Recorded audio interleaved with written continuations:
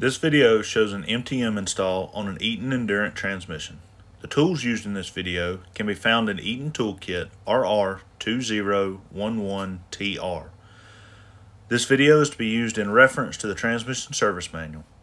Make sure to keep fingers clear from pinch points and hands out of the transmission while spinning the input or output shaft to line up gears. Install the Rail B engagement tool and make sure the synchronizer shift collar is in neutral by shifting forwards or backwards with the tool. It's in neutral when the arm is straight up.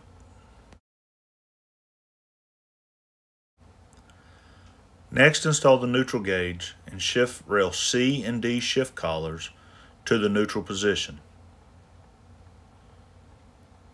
Once rail C and D are in neutral, you can install the MTM alignment tool with the words clutch housing facing up and pointed towards the clutch housing.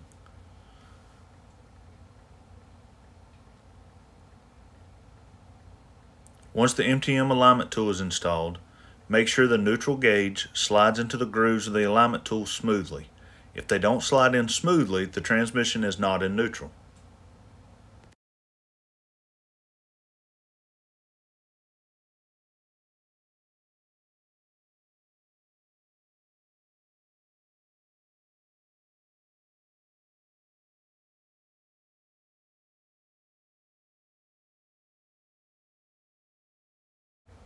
Next, you need to make sure rail lever E is centered under the hole in the alignment tool.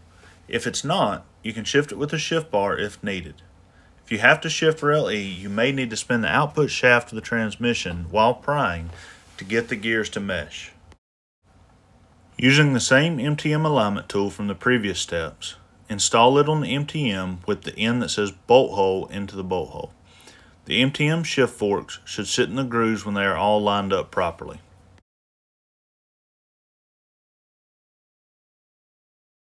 Using the neutral gauge fork, check that rail E is in the correct position. There are two notches. One says gear side actuator and one says fork side actuator. Gear side is for the transmission and fork side is for the MTM. When all of this is done, you are ready to install the MTM. If the MTM hangs up and does not fall right down, pull it back off and recheck the position of your rails and shift forks. If everything was done correctly, it should fall right in place.